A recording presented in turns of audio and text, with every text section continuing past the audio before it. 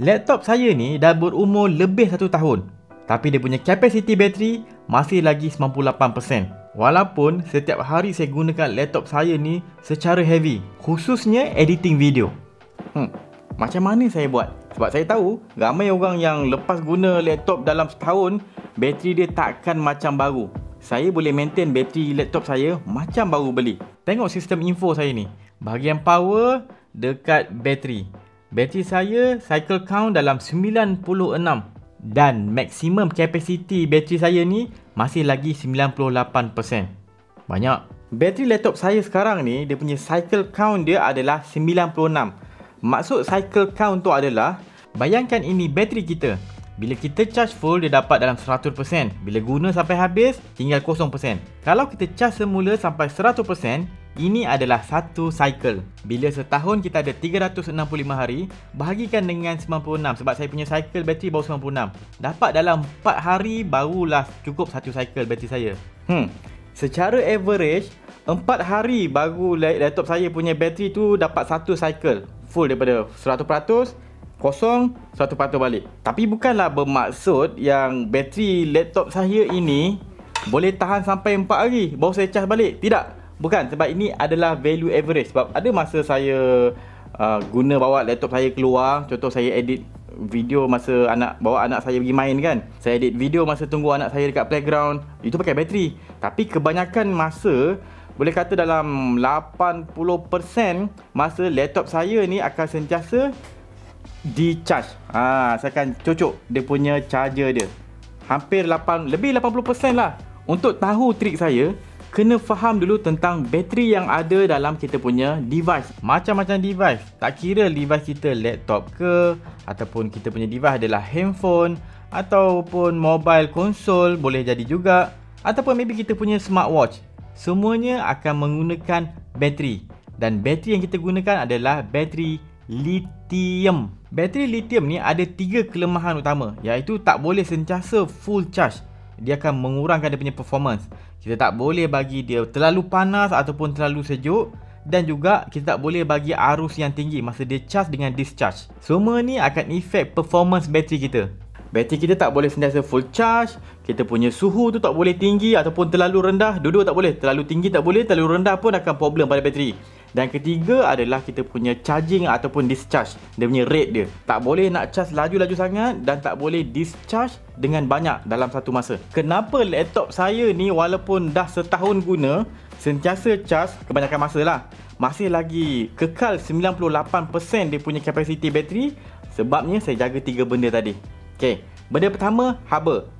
Saya pastikan laptop saya ni tidak terlalu panas. Masalah haba ni tak ada isu sangat bila saya gunakan laptop Apple yang latest. Kalau yang lama punya laptop Apple panas gila.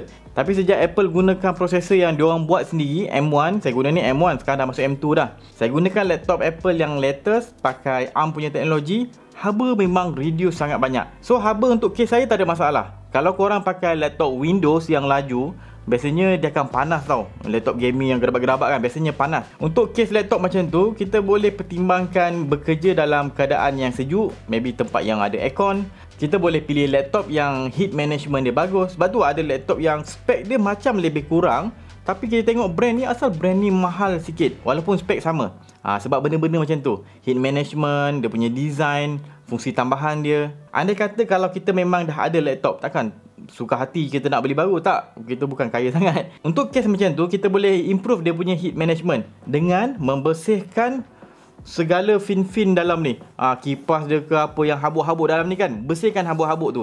Sebab habuk tu akan menghalang airflow, laluan udara untuk menyejukkan kita punya komponen dalam laptop ni. Bila komponen dalam laptop ni panas, dia akan efek bateri. Sebab bateri pun dalam casing yang sama akan panas juga. So pastikan bersih dalam kita punya laptop. Performance dia akan maintain bila sejuk, dan bateri dia kita boleh jaga lebih lama lah. Itu bab haba. Kedua adalah saya nak sentuh bab charging dan discharging punya rate. Bila kita gunakan power adapter dekat laptop kita akan mendapatkan tenaga daripada elektrik rumah kita, dan juga dalam masa sama dia akan charge bateri kita. Ini tak membebankan bateri sangat. Tapi bila kita cabut ataupun kita unplug kita punya charger ni, contoh kat sini kan, cabut charger dia, Lepas tu kita gunakan komputer, fully depend on battery. Time ni akan jadi critical sikit. Sebab kalau kita gunakan secara heavy masa ni, bateri kita akan drain dengan cepat. Jadi kalau nak buat kerja berat, pastikan connect kita punya power cable kita, supaya komputer kita ni bila kita heavy use kita punya processor bagai ni kan, dia akan sedut tenaga daripada kita punya plug, bukan daripada bateri. Sebab kalau dia gunakan power daripada bateri, bateri dia memang cepat guna, cepat habis. Dia punya rate discharge tu tinggi. Itu akan buatkan kita punya bateri akan drop performance dia dengan cepat. Sekarang masuk poin yang ketiga. Ini kira poin yang paling besar, iaitu kita punya power cable ni. Sebab saya kata tadi, gunakan power cable kita bila kita nak guna heavy. Habis kalau macam saya, dah sentiasa charge je kita punya laptop kita, kan patutnya kita punya bateri akan rosak. Kenapa saya punya bateri cantik je, dah setahun guna, masih lagi kapasiti dia 98%. Sebabnya adalah, walaupun saya cocok charger saya ni, guna power kat plug saya kan, saya setkan laptop saya supaya tidak full charge. Dia akan maksimum dalam 90%. Lepas dah cecah 90%, laptop saya ni akan gunakan tenaga daripada kabel ni, dan bateri tu akan slowly turun. Tapi dia turun tu bukan disebabkan guna laptop, bukan. Laptop ni akan fully guna tenaga daripada elektrik ni. Tapi bateri tu, sebab bateri kalau kita biarkan, dia akan still turun sendiri. Memang tu standard bateri. Kalau bateri kita full charge, kita letak tepi, dalam beberapa bulan dia akan drop juga. Itu standard.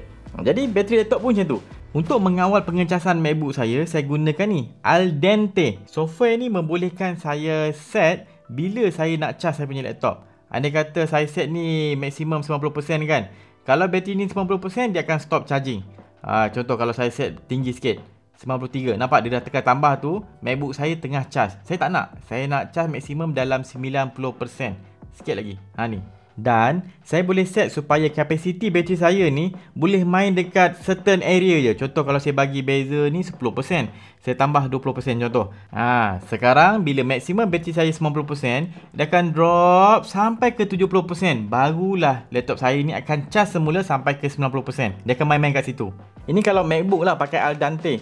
Tapi kalau laptop Windows, kebanyakan ni yang saya perasan yang latest ni lah, kebanyakannya dah ada dah features ni, tapi orang tak guna. Kalau macam ROG, Asus punya ROG, dia punya apps ROG tu kan, ada setting untuk bateri. Acer pun ada battery charge limit. MSI ada, ini apa nama dia MSI ni, best for battery. So mostly laptop memang dah ada fungsi ni, tapi orang tak gunakan, sebab dia tak tahu. Kalau tak ada, kena install lah software. Google lah mana software untuk manage bateri kan. Adalah beberapa software yang saya nampak. Tengoklah mana sesuai dengan korang. Benda ni akan efek banyak kita punya bateri laptop. Alright, so tu ada 3 poin. Yang pertama adalah pastikan laptop kita tidak panas.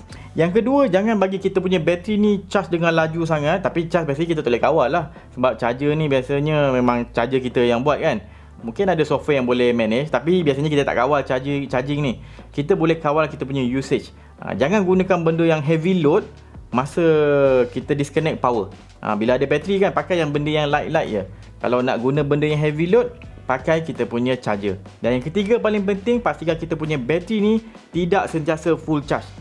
Biar dia main-main dekat maybe dalam 60, 50 sampai ke 80 macam tu je. Main-main kat area situ. Kalau kita biarkan full charge memanjang, memang bukan bateri laptop je, lithium punya bateri standard macam tu. Sama macam handphone kita. Contoh kalau orang yang sentiasa cocok plug kat handphone ni, maybe orang buat Grab.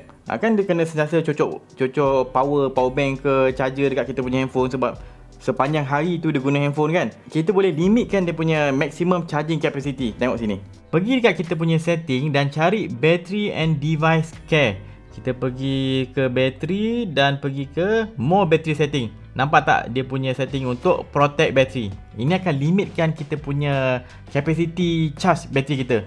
Kalau kat sini kita boleh turn on, dia akan sampai 85% je. So itu saja. Saya harap saya punya video ni bermanfaat. Kalau nak tengok banyak lagi video, pergi ke YouTube channel Berani Buat. Bolehlah subscribe sekali, dan dalam tu ada banyak playlist video. Dan kalau nak join saya punya group Telegram, bawah ni. Alright, jumpa dalam next video.